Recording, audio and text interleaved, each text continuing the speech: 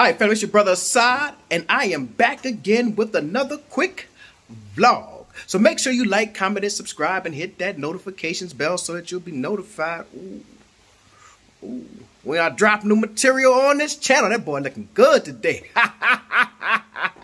So yeah, this is a special vlog because we're actually headed out to a dinner sponsored by the African Center for the Study of the United States at WITS. It's the U.S. Business in Africa Award Ceremony and dinner. And tomorrow, which will be Saturday, today is Friday night, tomorrow there's a big conference with all these different businesses from the U.S. who are doing work here in South Africa and on the African continent. And yeah, so I got, yeah. All right. Me and the baby mama, fresh. All right, so we'll take y'all on this little journey with us and see how this night turns out. Yeah. All right, peace.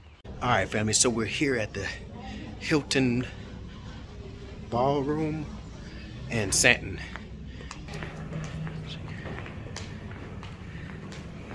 And that is the U.S. and Africa Business Awards. So we're about to head in and we'll be back.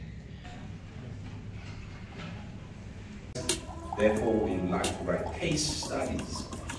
We call this Case Study Center, and we will be approaching you. Professor Mills is here. Please, Professor Mills, can you stand up? Because I think everybody needs to know.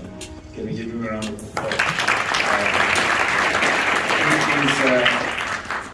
And so, let us continue that march forward by using data to score the brave companies who decided to throw their names in the hat. Wearing my other hats as the chairperson of U.S. South Africa Business Council, which is the local chapter, if you like, of U.S. All right, we're out here at the Four Ways Market, and yeah, it's lit. So we'll give y'all a little footage of this. Well, I started in the middle somewhere.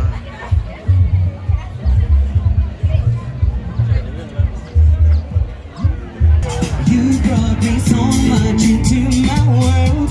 Believe me, I mean every word. You be my soul and the air that I breathe. I hide in the love that I need.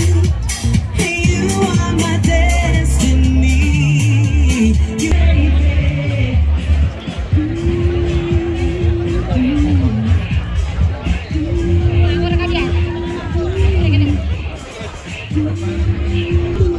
I mean, just look at that landscape behind it. Like that is the backdrop, I should say, all of this that's going on,